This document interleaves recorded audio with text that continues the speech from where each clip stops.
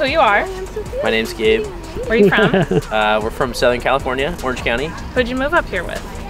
With my wife and 2 kids. Yeah. How old are they? They're 4 and 2.5. They are the most adorable, rambunctious little girls. They're very cute. We love them. Yeah. Yeah, they're great. What do you do for work? I work in sales. I work as a med device sales rep, and so drive around hospitals and selling med devices. What brought you up here? Work did. Yeah. You got a good job opportunity?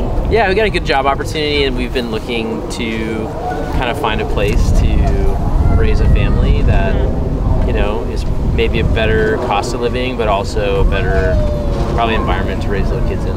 Because you were in California? Yeah, we were in Southern California, Orange County specifically. It was getting really crowded, and then the home prices were insane. And then you owned a home down there? We owned a home, yeah, for sure. Yeah, we still have it. Yeah. Which is great. We have like an Airbnb, but it just kind of felt like the pace and just like it kind of felt like a rat race. You're trying to and just keep up. And you guys are born and raised, right? Yeah, California? yeah, we were born and raised. So that's a lot. So it's different. It's different up here. I'm not used to roosters in the background of like impromptu interviews, but it's been a lot of fun. Hopefully one doesn't attack me while we're standing here. It's no guarantees. I almost got attacked. I was like, someone's gonna get me on video running. So you got this job opportunity, and then we started talking. This was probably in May. Yeah, end of May, early June. And you were kind of in between Oregon, possibly, like the Lake Oswego, Westland area, or Camas? Well, so yes, I got a job offer in June, and then they're like, great, we're so happy that you signed the offer, we need you here in 30 days. Yeah. So then we're like, okay, this is crazy. Yeah. Which was about 60 days after the Camas got named one of the best cities to live in the whole country. Yeah, so that was great for competition. Yeah, we loved that. But no, it was funny because I first got approached for the job. They're like, hey, we want you to move to Portland. And I'm like, there's no chance. Like, have you watched the news recently? Like, this place is crumbling. There's way too many, like whatever. But it actually is totally not what we anticipated. Yeah. So like you have this really beautiful city, but then you have all these suburbs. So we Googled safest place or safest neighborhood, I think in Portland area, and Camas showed up. And so we were set to go to Camas, and then we landed, I think we were gonna do walkthroughs on Friday. Okay. We walk through the airport, meet some guy, he's like, you have to check out Oswego. And he sells us on Oswego for like 45 minutes. So we're like, Al, thanks for putting all these properties together for us. My wife doesn't want to see them anymore. She wants to go to Oswego. And what did I say? No problem. You said, yeah, I'll get it done. So you showed us 1 million homes. No, not 1 million. No, you showed us a lot of homes. You did a great job. Thank you. It wasn't that many, was it?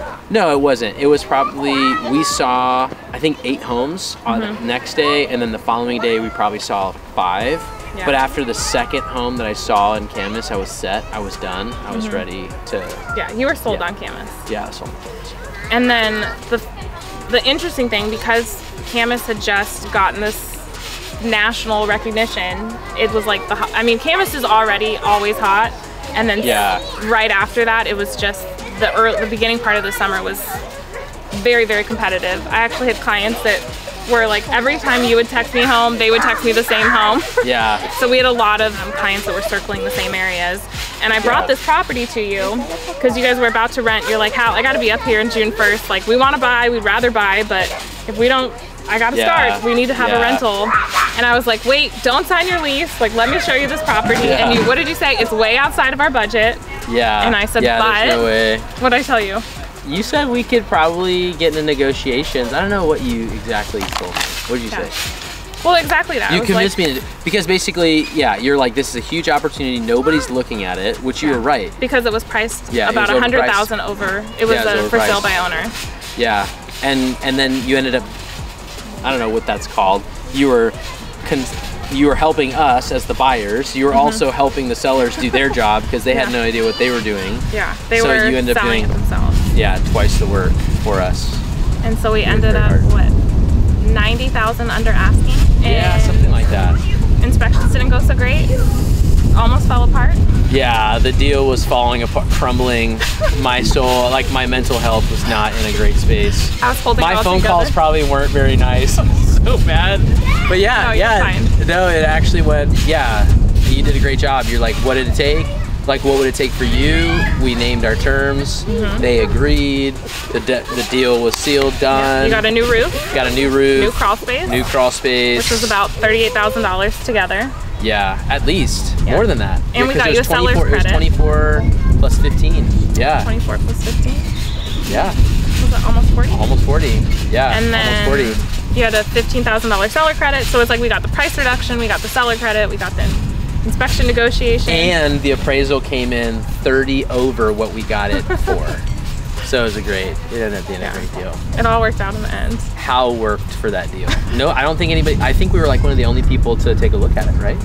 Yeah, I think maybe in total, I showed it to other clients. Yeah. They didn't like it. Right. And then I think maybe they had one other showing. But it's a great house, great neighborhood. No, it's a great house. Great location.